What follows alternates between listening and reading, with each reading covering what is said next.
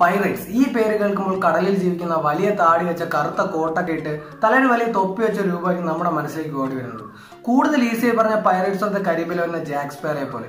പക്ഷെ Jack sparrow എന്ന് പറയുന്ന കഥാപാത്രം ഉണ്ടാവാൻ തന്നെ കാരണമായി ഒരു കാലത്ത് കരീബിയൻ കടലിനെ തന്നെ വിറപ്പിച്ച ബ്ലാക്ക് ബിയർഡ് എന്നൊരു കടൽ കൊള്ളക്കാരനെ കുറിച്ചാണ് നമ്മൾ ഇന്ന് ഇവിടെ നോക്കാൻ പോകുന്നത്. So it's AJ and watching info ഹൺ.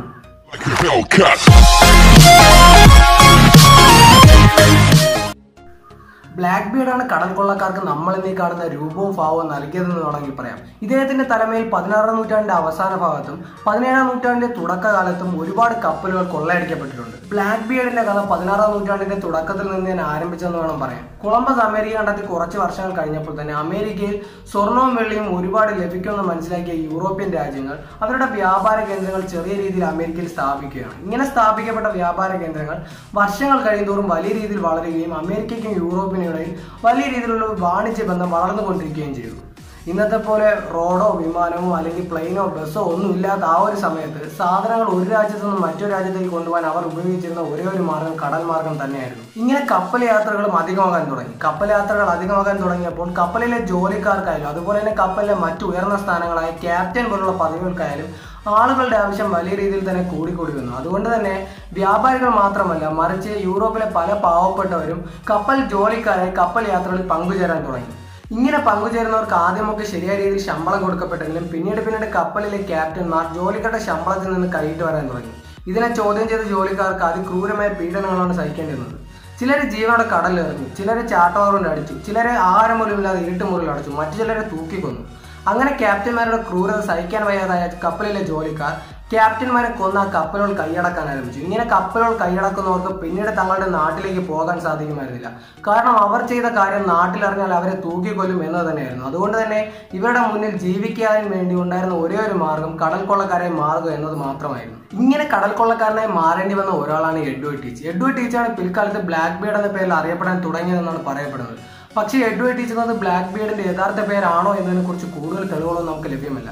അതുപോലെ തന്നെ ബ്ലാക്ക് ബിയർഡിന്റെ കുട്ടിക്കാലത്തെ കുറിച്ചും ഇതുവരെ കൂടുതൽ കാര്യങ്ങളൊന്നും ആർക്കും അറിയാൻ സാധിച്ചിട്ടില്ല. ബ്ലാക്ക് ബിയർഡ് കടൽ കൊള്ളക്കാരനായി മാറേണ്ടി വന്നതിനെ കുറിച്ച് മറ്റൊരു കഥയും നിലവിലുണ്ട്. യൂറോപ്പിലെ വലിയ വലിയ നാടുകളെല്ലാം തന്നെ അമേരിക്കയുമായി വ്യാപാര ബന്ധത്തിൽ ഏർപ്പെട്ടെങ്കിലും യൂറോപ്പിലെ ചെറിയ നാടുകൾ വ്യാപാരം ചെയ്യാൻ പണമില്ലാത്തത് കൊണ്ട് തന്നെ അമേരിക്കയുടെ ചരക്ക് കപ്പലുകളെ രഹസ്യമായി കൊള്ളയടിക്കാൻ തുടങ്ങി.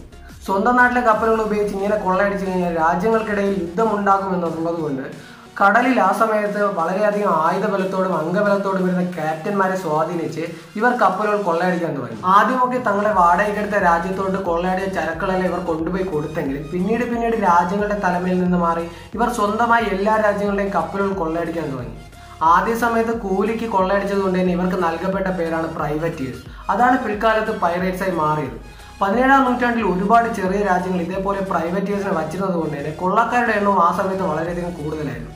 ഇങ്ങനെ ആദ്യം പ്രൈവറ്റിയർ ആയിരുന്നു പിന്നീട് പൈറേറ്റായ ഒരാളാണ് ബ്ലാക്ക് ബിയർഡ് എന്നാണ് ഒരു കഥയിൽ പറഞ്ഞിരിക്കുന്നത്. ആദ്യമൊക്കെ കൊള്ളക്കാരനായി മാറിയ സമയത്ത് ചെറിയ കപ്പലുകൾ മാത്രം കൊള്ളയടിച്ചിരുന്ന ബ്ലാക്ക് ബിയർഡ് ആ സമയത്ത് ഏറ്റവും വലിയൊരു കൊള്ളക്കാരനായ ബെഞ്ചമിൻ ഹാർനിവലിന്റെ അസിസ്റ്റന്റായി മാറിയതിനു ശേഷം വലിയ രീതിയിലുള്ള കടൽ കൊള്ളകൾ ചെയ്യാൻ ആരംഭിക്കുകയാണ്. ഇങ്ങനെ ഇരിക്കുമ്പോഴാണ് കടലിൽ മാത്രം അധികാരം സ്ഥാപിച്ചിരുന്ന കടൽ കൊള്ളക്കാർ കരയിലേക്ക് വരാൻ തുടങ്ങിയത്. 1717 വർഷം ബെഞ്ചമിൻ നസാവു എന്നൊരു ദ്വീപ് കൈയടക്കി അതിനെ കൊള്ളക്കാർക്കായുള്ള ഒരു ദ്വീപാക്കി മാറ്റുകയാണ്.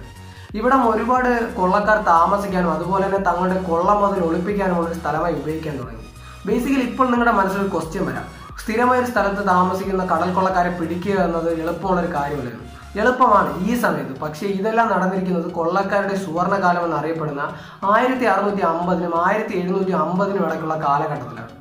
ആ സമയത്ത് ഇവർ ഒരു രാജ്യത്തിനെ തോൽപ്പിക്കാൻ കണക്കിനുള്ള ഒരു സൈന്യം വച്ചിരുന്നുവെന്നും പറയപ്പെടുന്നു. ബെഞ്ചമിൻ ഹാർനിവലിന്റെ കീഴിൽ ജോലി ചെയ്താൽ പെട്ടെന്ന് പണക്കാരനാവുക എന്ന മോഹമായി ഒരുപാട് കടൽ കൊള്ളക്കാർ ബെഞ്ചമിന്റെ കീഴിൽ ജോലി ചെയ്യാൻ ആരംഭിച്ചു.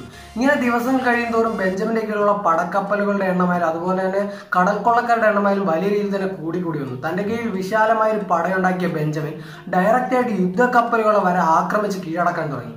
ഈ സമയത്ത് ബെഞ്ചമിനോട് ഏറ്റവും അടുത്ത സഹായിക്കുന്ന ഒരു വ്യക്തിയായിരുന്നു ബ്ലാക്ക് ബിയർഡ്.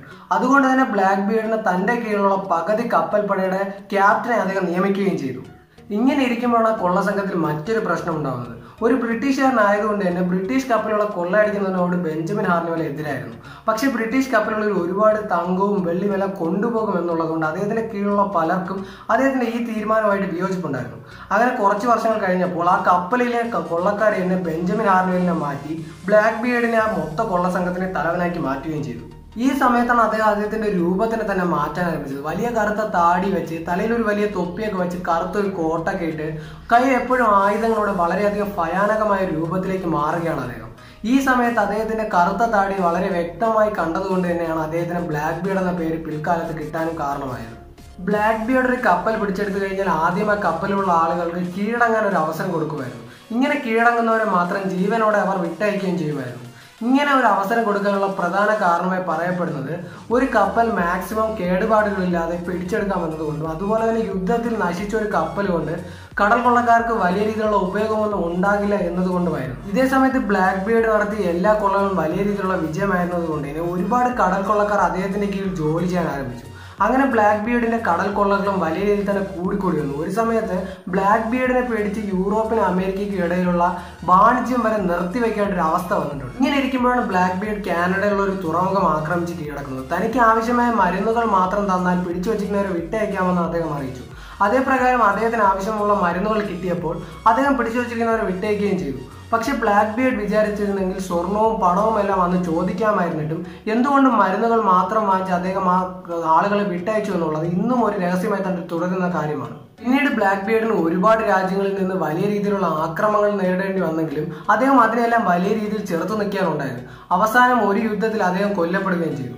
ബ്ലാക്ക്ബിയർഡിനെ കുറിച്ചുള്ള മറ്റൊരു ഇൻട്രസ്റ്റിംഗ് ആയ വിഷയം അദ്ദേഹം കൊള്ളയടിച്ച സ്വർണവും തങ്കവും വൈരങ്ങളും എല്ലാം കൂടി അദ്ദേഹം ഒരു ദ്വീപിൽ ഒളിപ്പിച്ചു വെച്ചിട്ടുണ്ടെന്നാണ് പറയപ്പെടുന്നത്. പക്ഷെ അങ്ങനെ ഒരു ദ്വീപ് ഇതുവരെ നമ്മളാരും കണ്ടെത്തിയിട്ടില്ല എന്നതാണ് സത്യം. ഇതാണ് ഒരു കാലത്ത് കടലിനെ തന്നെ പിടിച്ചുലച്ച ബ്ലാക്ക്ബിയർഡിന്റെ കഥ.